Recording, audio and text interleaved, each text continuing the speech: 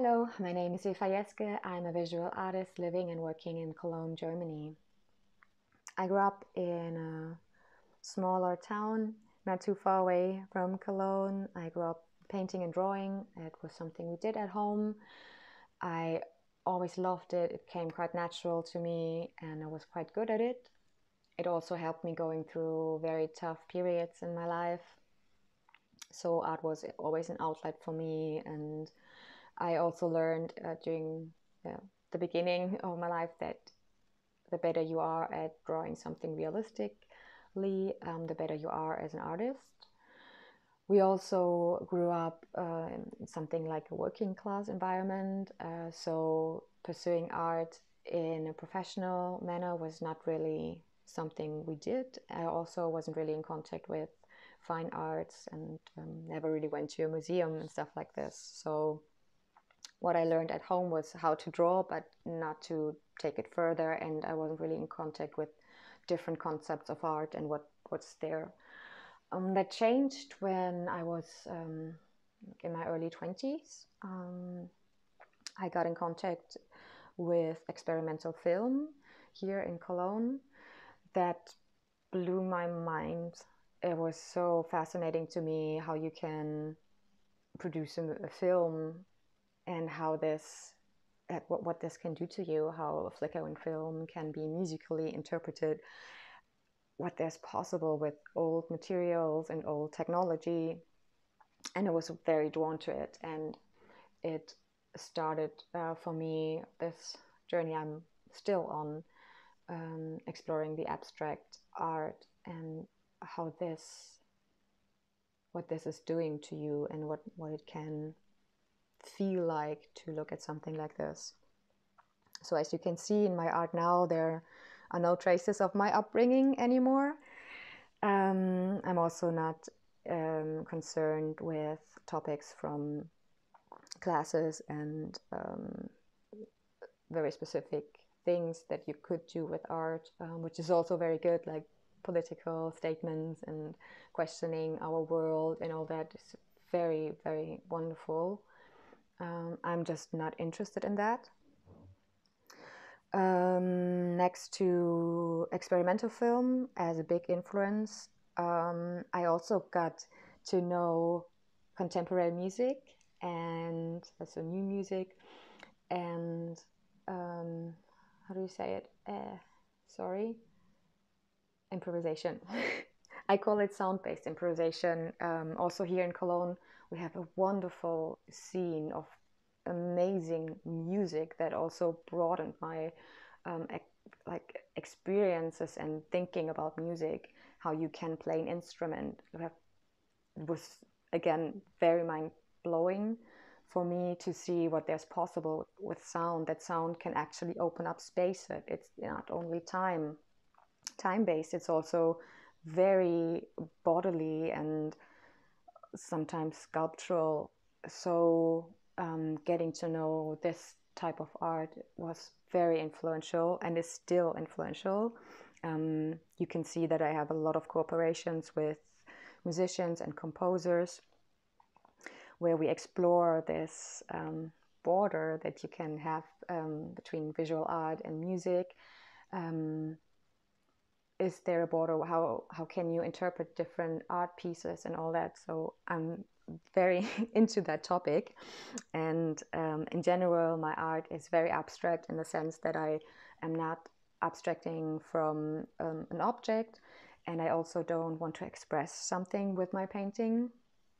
What I am interested in is what happened in the space between the painting as an object in itself once it's finished and an observer like this, or the line or a dot or bigger movements, how this resonates with the space and with someone who's looking at it. I find that very interesting. I studied philosophy, and also there I'm always interested in how you see the world, all the epistemic topics. I love to go deeper, dive deeper, and go to basics of human perception and what it means to be in a world. I still do that with my paintings, and yeah, that's like a focus of mine. As the question, if you interpret it musically, what can you do with that, and how can you cooperate with musicians and composers? I'm working on an installation on that topic with a very cool composer at the moment. What are the biggest challenges of being an artist? Is the next question. For me, it is the administration part of it.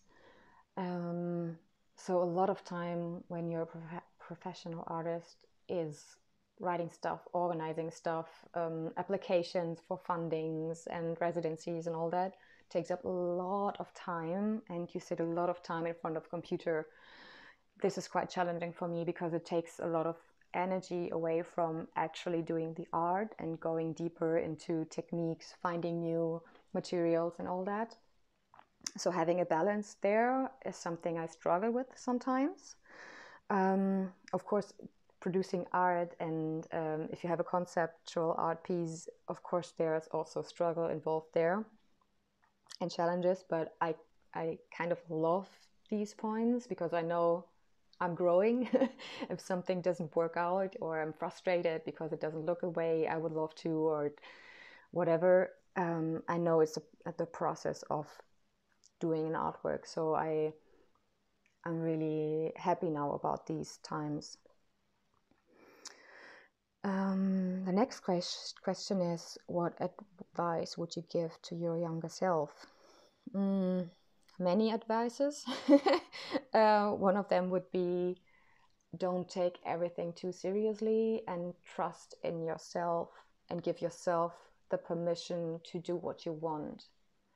Because it took me a long time to show my art publicly because I was afraid it's not good enough and I don't have a degree from a university. So I was very insecure about that. So I would say stop that, trust yourself and give yourself the permission to do what you actually want to do. Have you ever tried any unconventional mediums or techniques? Yes, that's all I'm doing. This is also something I learned from the music scene here in Cologne, that you can produce a very interesting sound by playing your instrument in a different way, in very unusual ways. So I just very intuitively transmitted that to producing paintings, because I almost never use a brush. I use other papers. I use a razor. There are also instrument stuffs like a brush stroke from a drum set and all that. And this gives, I think, very interesting structures and movements, and also movements that I can't always I don't know from the beginning that this is something that will come out of it, which I love. Do you listen to music or have any other type of background noise while you work? I did when I started this abstract artworks. I had a lot of, I loved listening to music while painting because it helped me getting in this flow state, in a state where I don't judge my work while painting. I don't have any expectations. But the more I learned these techniques and the more I got into the process itself, helps me getting into the flow state. I'm also listening to the sounds I produce while painting. So listening to music got more and more distracting. So at the moment I don't have any background noise or music playing while painting. Like, painting is kind of the music itself now. What's the best reaction someone has had to your work? It was crying.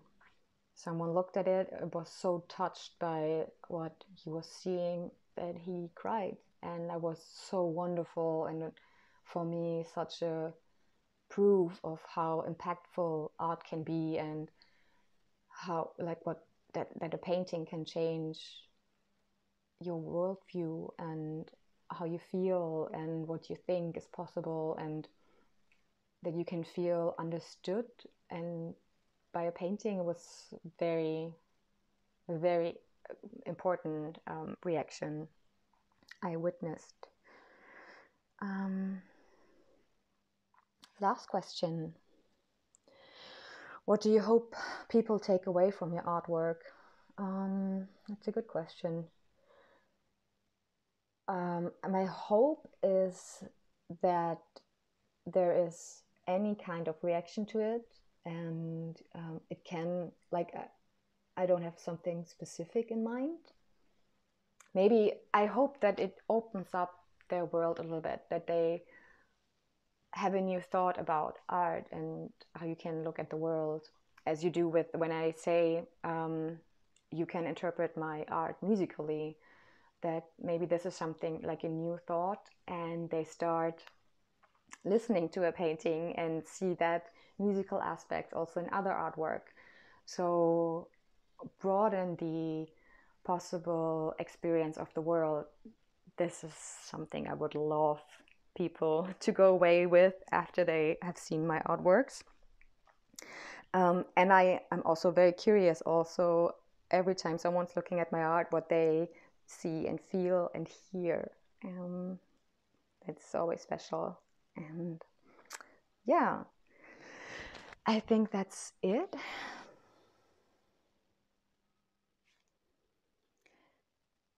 Thank you for listening to it, and just wish you have a good day. Bye bye.